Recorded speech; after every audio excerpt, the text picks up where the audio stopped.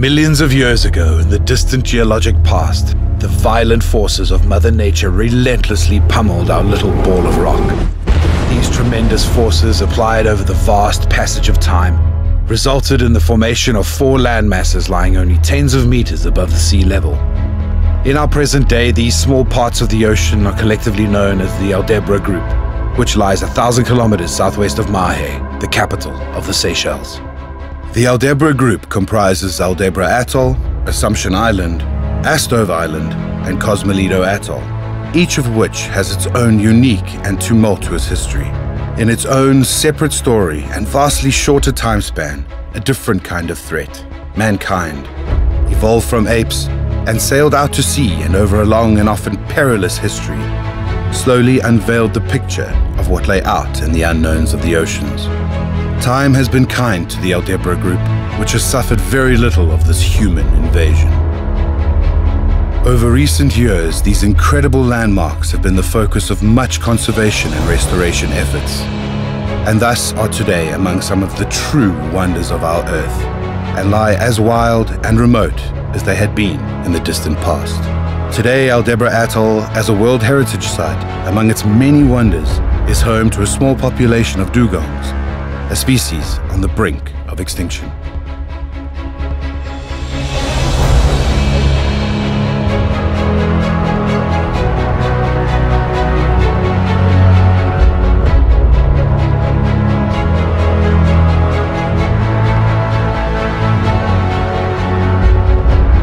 This is the story of a dream to fish the best GT destination on the planet. Keith Rose-Innes was at the forefront of the first fly fishing expedition to this unique and remote section of the Indian Ocean. In the late 90s, whilst freelancing as a professional fly fishing guide on various atolls in the Seychelles, Keith came across charts of the remote Aldebre Group and found these amazing-looking outer atolls, inaccessible and remote. In 2001, Keith started exploring the outer atolls such as Farquhar, and after years of dreaming of the Aldebre Group, Keith had built up a burning desire to venture away from the humdrum normalcy of everyday life, and so brought together a group of like-minded personalities who set sail aboard the 110-foot Niekerk, a journey that would last 6 weeks and would take them all the way to Madagascar. After various stops at atolls where he had been taking groups to for years, Keith and his companions then set out to explore the Aldebre Group, the most remote part of the Seychelles archipelago, lying roughly 400 kilometers from the mainland of Madagascar. Upon arriving at Cosmoledo and Astove, they found what mostly appeared to be a barren hunk of jagged black rock, which was almost ironically teeming with a diverse array of life, both on land and in the ocean.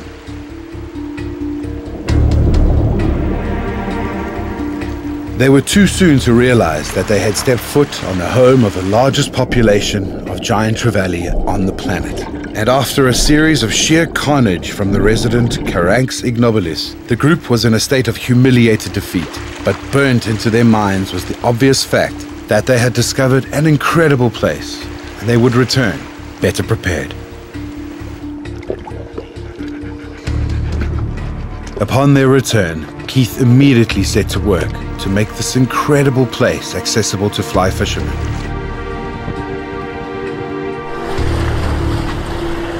After operating on various boats throughout the Seychelles, he started a conversation with Amit, the owner of a charter company based in the Seychelles, who then started the search for a suitable vessel which would enable them to take fly fishing groups with multiple skiffs on deck to Cosmoledo and Astove.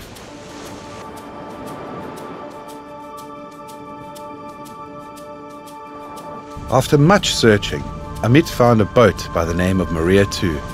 Keith flew over to inspect the boat and found it to be a contender for what they needed to take groups to Cosmoledo. The boat was subsequently purchased and sailed to Mahe, where it was refurbished and appropriately rechristened the MV Myers Dugong.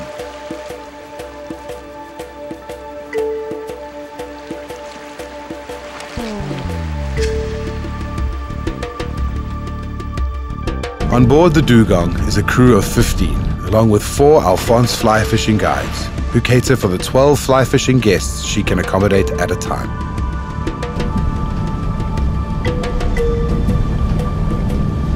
The 7 guest cabins situated throughout the lower, middle and main decks are spacious and comfortable, and one would be hard-pressed to find a better and more accommodating vessel to take fly fishing expeditions to the remote outer atolls of the Seychelles and Indian Ocean.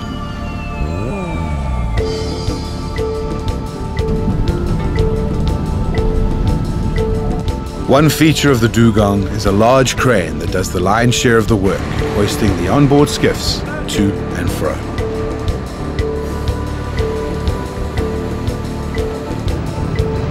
The 4 Alphonse guides take the guests out on these skiffs to explore the amazing fishing Cosmoledo and Astove have to offer.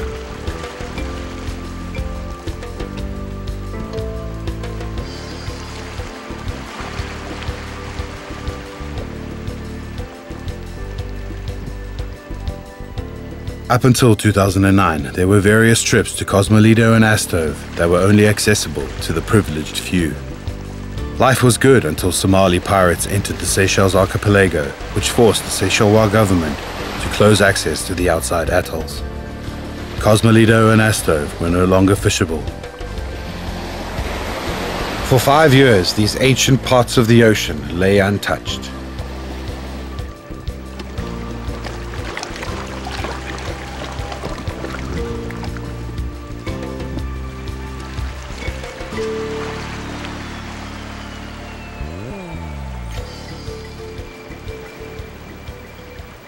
Setting up an operation out in the Albe group is not very easy. You know, it's a long way out. It's the furthest atolls away from the main island, Merwe.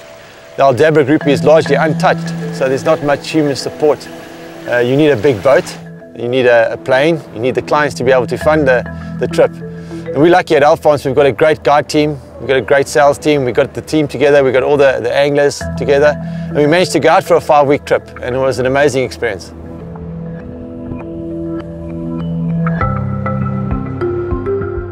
About 3 weeks before the beginning of the season, you know, we had filmed the show 7 Degrees South with Richard, and I thought, you know, it'd be an awesome experience to get this documented. So I gave him a call and I said, you know, would you like to come out and film with us? So what he did is he came out for the last week of the season. The team had been out there for 4 weeks. The guys had already racked up over 1,000 GTs. So, you know, we thought, okay, it's perfect time for my Cuban mate, Devan and Merwe, to come out and fish with me.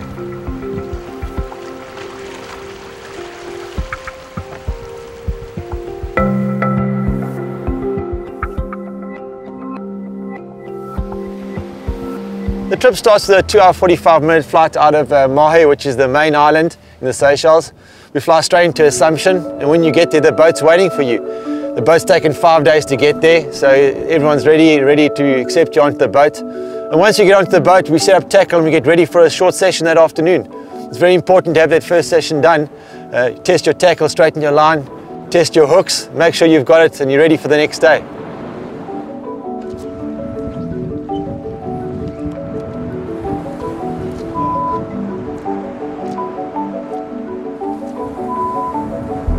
Fishing out in these atolls, you get a lot of shots at GTs. There's a hell of a lot, and it's all about making your shots at the big fish count. And often when there's a big fish around, there's often a small fish around, and that's what happened to me on the first day. First fish comes up, and I see a nice big fish coming straight at me. Make a nice long cast, and out of the shadows comes a little guy and grabs the fly, and that's fishing. These islands are so full of these guys swimming around you, eating anything that comes about. That's the last thing you'll see. I believe if you're going to catch the big fish, you need to concentrate on the surf areas. You know, the more hostile the area, the bigger the fish generally. You don't often get a lot of shots, but you get some shots at some big fish. And on day 2, took a nice long walk with Richard. We walked probably for about 10 Ks, and we came across this area which looked really nice, and we staked out for a while. And lo and behold, there comes a nice big GT sitting in a hole.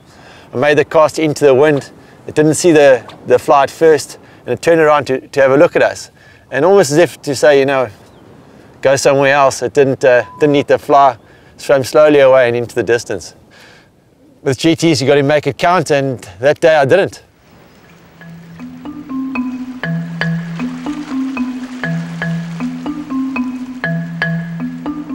When we got to the amazing atoll called Astove, we arrived there on the slower tides, which was great. And often on the slower tides, there's always water on the flats. And these GTs are swimming around on rays, and when they're on the rays, they often turn dark. And from a distance, we saw this GT in the surf line. I called Richard, and we headed off after this fish and walked into the water. And you know, they don't move very far. They stay in a similar area. They're feeding on top of the ray. And we waded up to this fish, and I made a nice long cast. And first didn't see the fly, so I picked it up again. I made another cast out again, and he came. And he almost wanted to eat it, but he didn't want to eat it. So he followed it all the way to the rod tip. So I kind of had to give it like a 2-second pause as he ate the fly.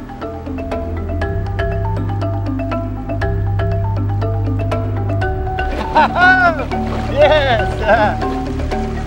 Nice fish. No, he's trying to cut me off in the shallow water here. So I guess to stay as close as you can. And it was an amazing take. And that was the fish of the trip for me. You know, spotting a fish from so far away, quietly walking up on the fish, making the right cast, stopping the strip when it's the right time, and then striking the fish. It was incredible.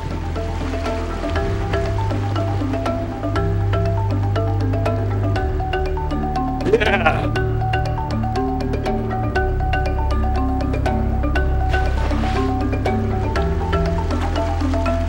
The GTs are dirty fighters, so often when you hook them, they try and cut you off quite quickly. So you've got to be quite robust in your fight.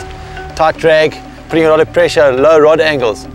And after the whole thing has happened and you finally got that fish in close by and you pick it up and you hold this trophy up and you look at this amazing fish, you know, the best part about the whole fight is putting that fish back in the water and watching him swim away.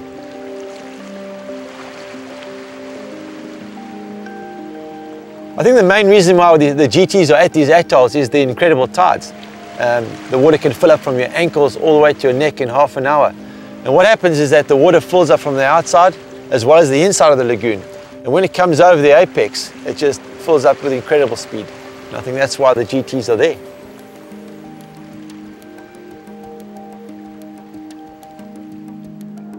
Guiding out to these destinations is not always the easiest job. You know, it's an early morning start, preparing for your day, everyone's sitting around talking about where they're going to fish, putting your skiff in the water, getting all your kit ready for the day, making sure your guests are all ready, getting on the boat, going out for a full day out there, you know, working towards the tides, making sure that you're sticking to your plan, putting your boat in the deep water so that when it gets low tide, you're not getting high and dry and stranded for your next spot.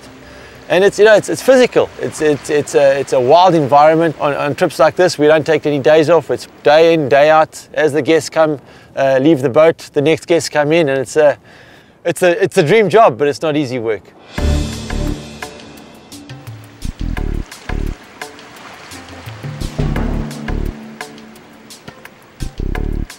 Fish.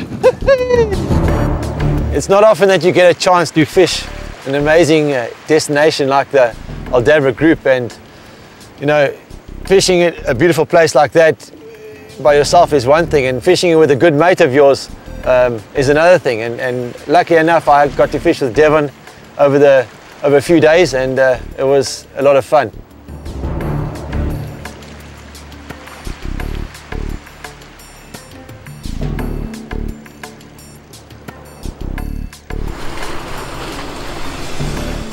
So we've had a great couple of days on Cosmoledo, and it's my turn now to see if I can go and get a big one. Keith took my guess for the day, so I'm off with Richard, so we reunited. We've had a couple of good days on Alphonse in previous years. So we head out towards North Island, and first time fishing there, don't really know what to do, but it looks fishy and the water looks good. So we jump off and we start walking on the beach. And we find a pretty decent fish. It looked really big in the beginning because the cameras are rolling and everything is a bit over-exaggerated at that stage. It was a small fish, but it was actually quite a good experience. We had to run down the beach. Richard just got ready with the camera, so we're still a bit rusty.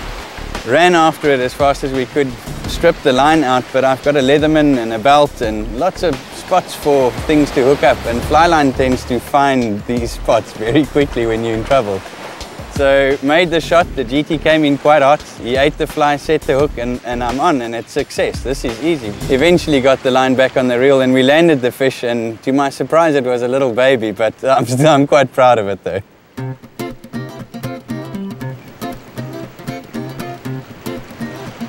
Not a bad one for the First one of the day.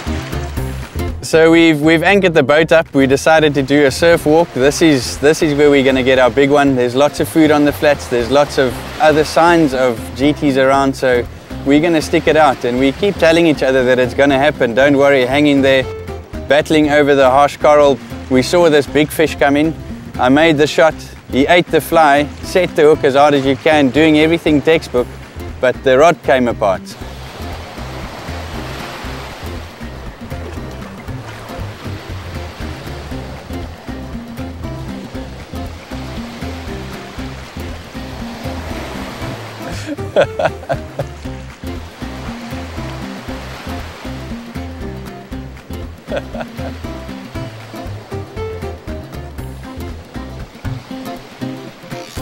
Never give up though, even though you don't have a full fly rod, you can still give them horns.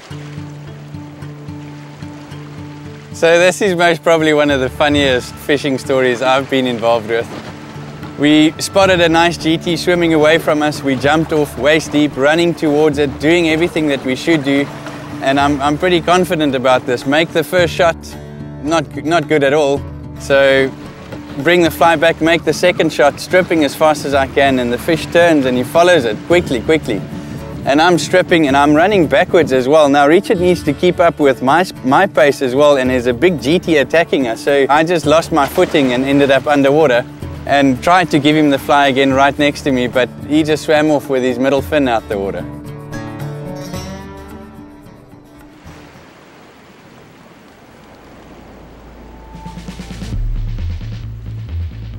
When you're fishing out in these wild destinations, you know there's always going to be some crazy action that happens, and Richard was standing close to me and I'd held up this fish and I was admiring the fish, and next minute the shark starts chasing from behind.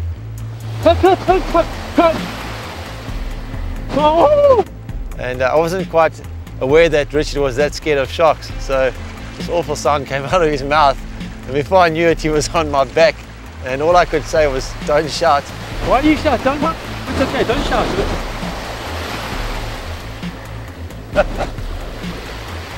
You won't find it.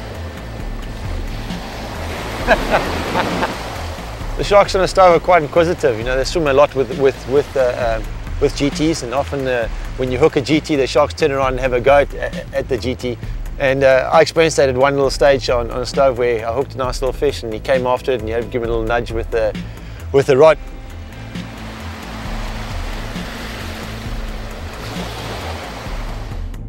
Well, we saved the best for last, and Devan and I decided that we were going to fish together. And Devan being Cuban, he had a little bit too much rum the night before, so we were a little slow out of the blocks, and we pulled up to the mouth of Astove, got our rods ready, and as we got there, we put the anchor down and we saw two fish coming straight out the mouth, you know, at a hell of a lot of speed. So we looked at Richard and we knew he wasn't going to make it, so myself and Dev jumped out and we started approaching the fish. I went for the bigger one that was on the left. Keith got the smaller one, and it's sort of a, are you ready? And go. And we put two lines out, two nice long casts, and both fish ate at the same time. It was unbelievable, and they were big fish. Before he knew it, he had been cut off on the right-hand rock by the so-called bigger fish, and I was lucky enough to hold tight, and I got a GT of 1.5 meters, and it was amazing. It was a great start to the morning, and a start to a day that was going to prove to be one of the best days fishing we'll ever have.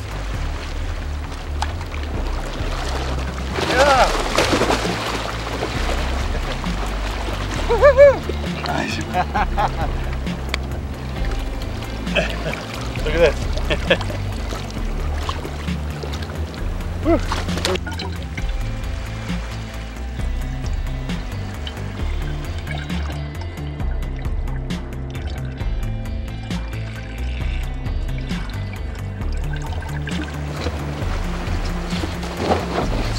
Over the years of fishing these atolls, we've found out that the big GTs like to hunt in milky water, and we had the perfect conditions at Astove that day. We had a neap tide where the water wasn't all the way in. We had a pushing tide, and the waves were coming across and hitting the cliff face. So we had this nice big colour line.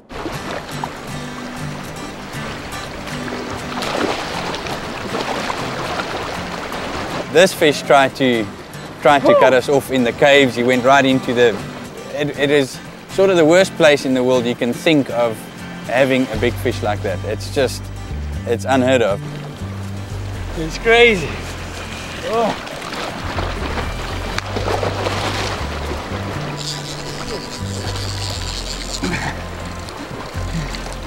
He's just staying right next to the wall. Good one. Nick, you want to go right in the cave then? No!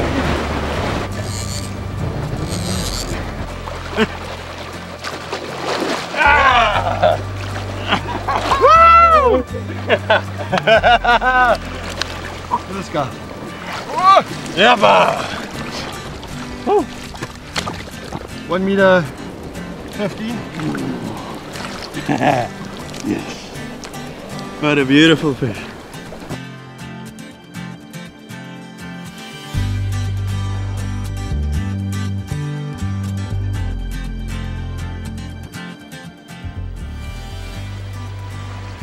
Yeah, the Albe group is without doubt the GT capital of the world. There are more GTs in the area than anywhere else in the Seychelles or anywhere else in the Indian Ocean. And that's why everybody goes out there.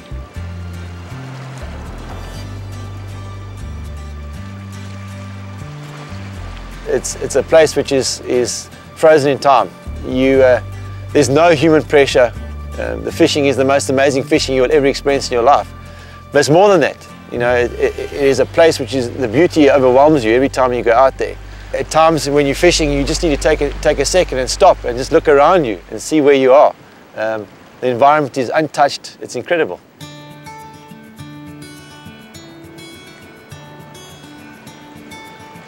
For us, this isn't a short-term thing, it's a long-term thing. It's about sustainable ecosystems.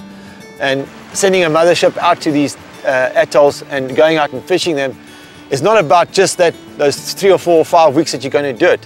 It's a long-term goal of eventually setting up a lodge, you know, a place where you can actually manage a fishery and you can keep it for many years to come.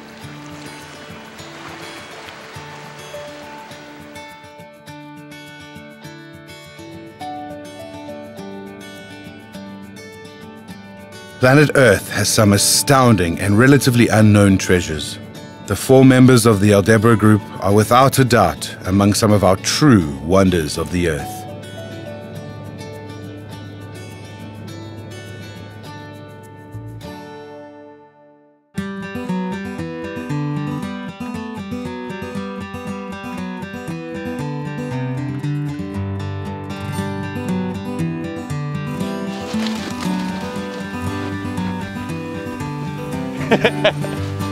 Look how beautiful this fish is. You can see him from a mile away. You're sitting on a ray. Oh! Why are you shouting? Don't hunt. No, it's okay. Don't shout.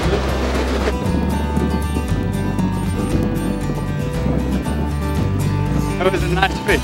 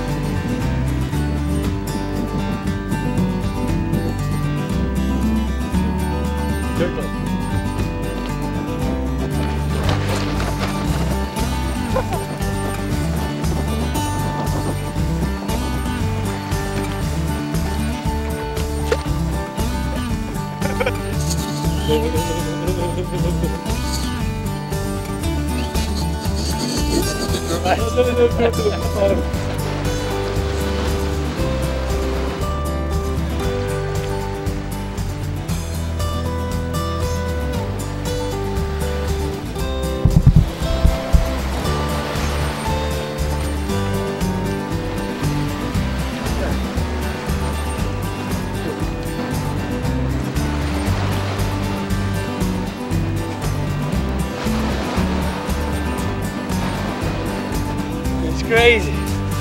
Oh.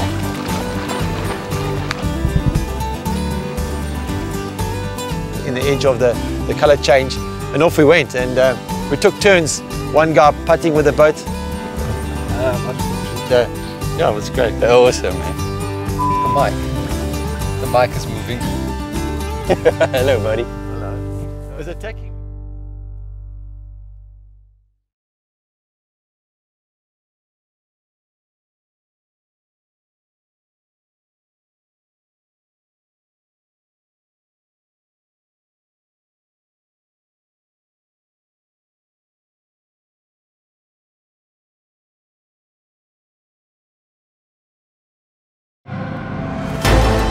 Starting February 2015, the new Astove Atoll Lodge will be opening and will cater for 6 lucky anglers per week.